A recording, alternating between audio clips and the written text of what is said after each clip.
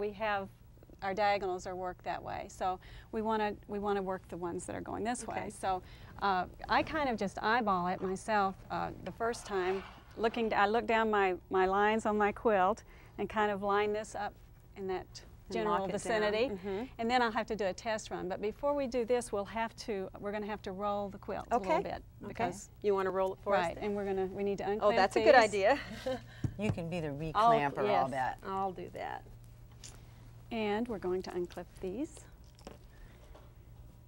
And this has the automatic rolling. Oh, so you don't have to crank yourself. You just push a button and away it goes. But first I have to release this. Okay. So that's a good idea to do. Then we're going to roll it a little ways so that we can get the rest of those lines without stopping.